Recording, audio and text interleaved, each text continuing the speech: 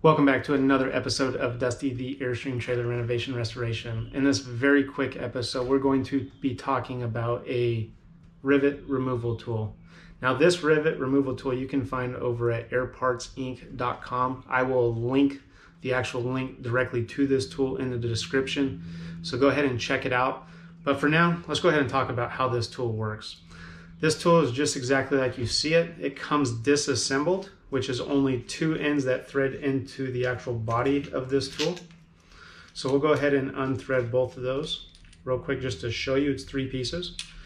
You will receive three different bits that come with it. I want to say it's a 1/8, which is what this one is right here, a 5/32, and a 3/16.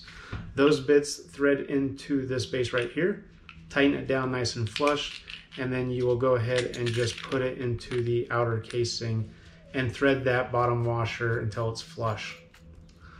Once it's there, we would then go ahead and put our guide for our 1/8.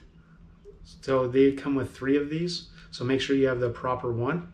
And then we would then thread this all the way in. The way that this works is that this presses up, it engages the bit to come out of the guide right there. And the idea is to take a rivet, and we're only removing the head, not the shank. So what we're looking for is the bit to come just to the top edge, or bottom edge, I should say, with this rivet. Obviously, if you can see if that camera captures that, it sits way above it. So we need to bring this up a little bit until we just have enough, which right there is just about perfect. So once we're there, we would then take this washer, whoops, go back there real quick, tighten that down so it stays in place, double check our position, which is perfect.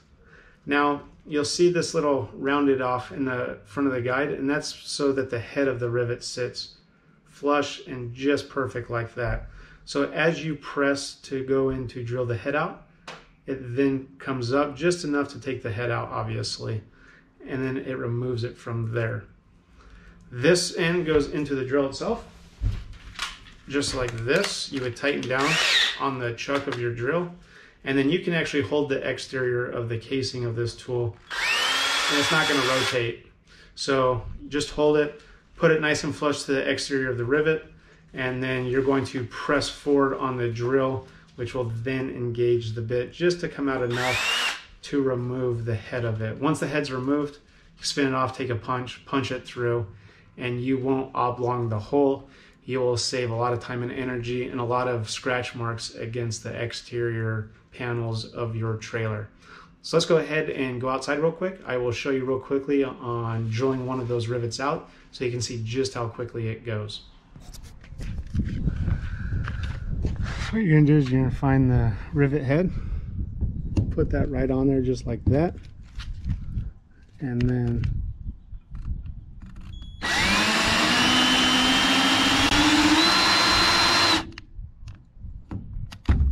so you can see it starts to drill the head of it, and as we get to that depth,